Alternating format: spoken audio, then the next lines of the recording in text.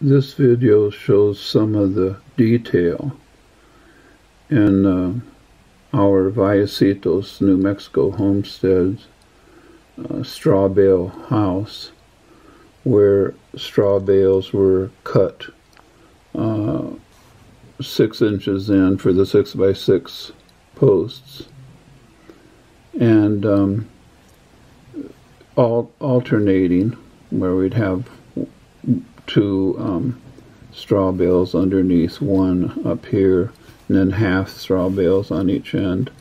The straw bales were impaled with rebar. This rebar was actually set down into the foundation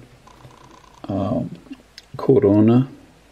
The top 8 inches had rebar in it, and this was cement, but below that was cobble, round river rock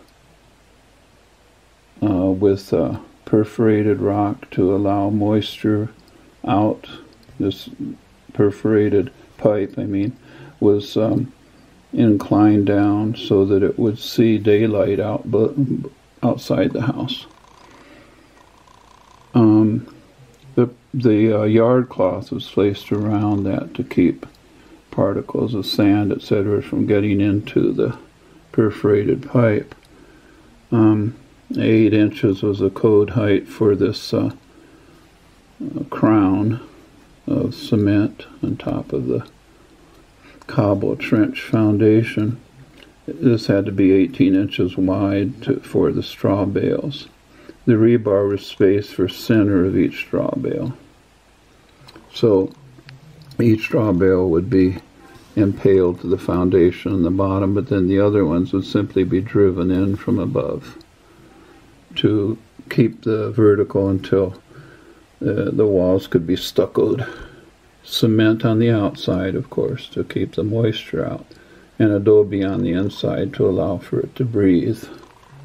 Here's what we did at the bottom of the straw bales. We had flattened folds of tar paper. I should say flattened folds of tar paper. 3 folds with 20 mule team borax and insect deterrent inside there. I think deterrent has 2 R's, right? So these are some ideas that I wanted to share. Of course, the beauty of the gravel trench foundation or the cobble is that water can move right through it without damming up and freezing and damaging foundations the way cement ones do. And in our home, we saved $4,000 by going with rock instead of cement. Wonderful for our carbon imprint also. And the fact that we used straw bale was inexpensive. And our heating system was 5 tons of adobe floor, which is dirt cheap.